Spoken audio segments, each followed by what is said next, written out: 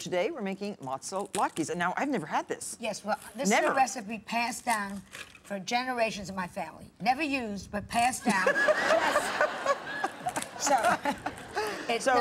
What's the significance of latkes? And nothing. It's just that you can't use certain things. You have to eat matzahs, and you have to do things, and the whole house is clean. It's a whole traditional. Oh, quiet, my angel. And that's Lulu. And so what we do is five matzahs. 5 matzahs go in there, okay, and then you put this on. So we just pulse them a little bit. Yes, and that's going to be your matzah meal. Okay.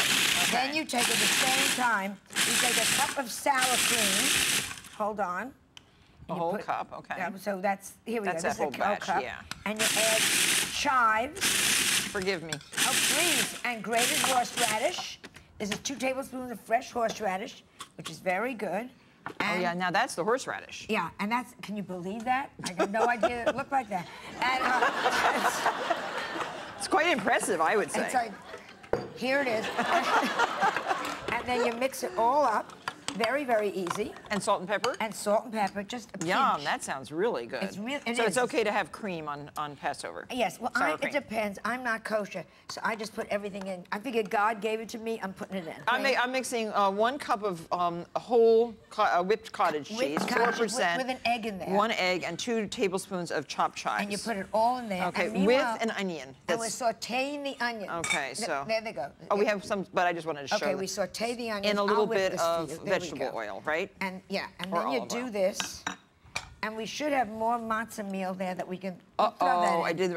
I didn't do what they said. My guest is so drunk by this point. Okay. There we go. It's delicious. It's like making crab cakes. Oh, yum. Do you know what So I should have reserved 1/4 of a cup of the matzah meal that was in the bowl. I can probably save some. Yeah, save that. Okay. There. Better if I do it this way.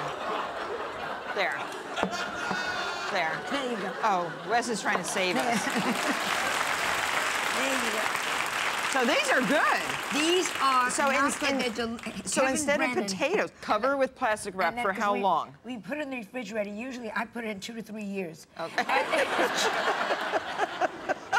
Or a couple of hours till it's chilled. But we put some in. Okay, yeah. So we can take. Well, we can take that out.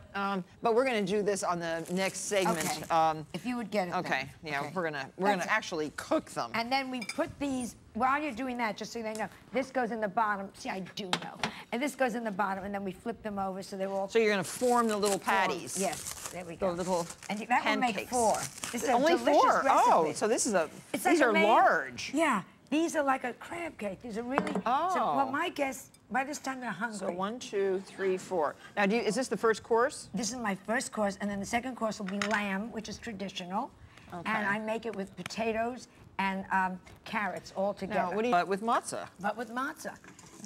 So do you like to cook or not? I can't cook. Melissa used to stand in front of the microwave oven and go, slow down. I mean, it's just.